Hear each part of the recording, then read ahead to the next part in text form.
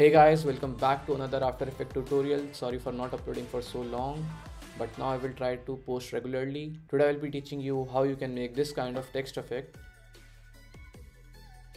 So let's get into the tutorial. So I will start by creating a new composition.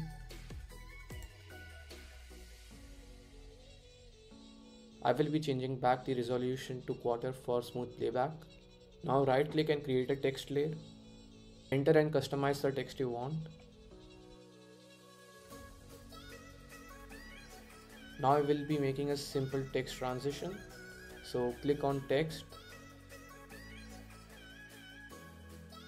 click on animate, add opacity, tracking and position. Now make opacity 0, play around with the values of position and make tracking value to -30. Don't forget to enable motion blur. Okay, so right now you can't see anything because I haven't animated the text yet. So click on range selector, keyframe offset and make value -100.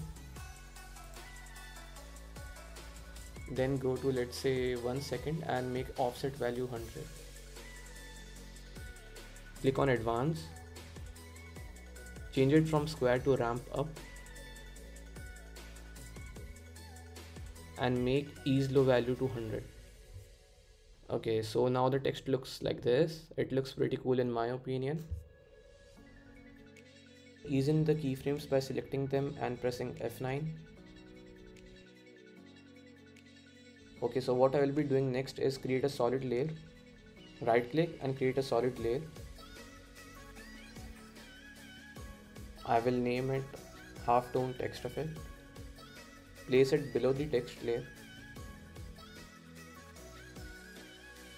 Now click on the solid layer and add CC ball action. Under CC ball action, change grid spacing to 4 and ball size to around 35.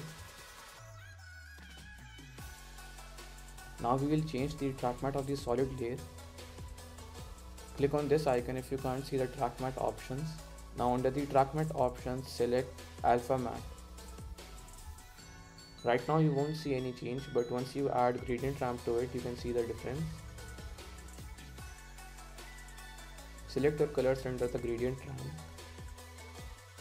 In case your text is not visible or is very light in color, you can always go around and play with the settings of CC ball action.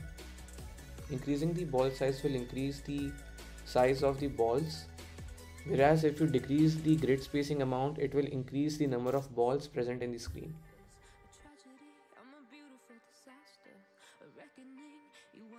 Now we are done with the basic text and we'll be adding extra effects to it. So I will create a new adjustment layer to add effects on it. I will be adding deep glow on the adjustment layer. Keep in mind, whenever you are adding glows, add it to the adjustment layer, or else you will see these rough edges around the text if you add it directly on the solid layer.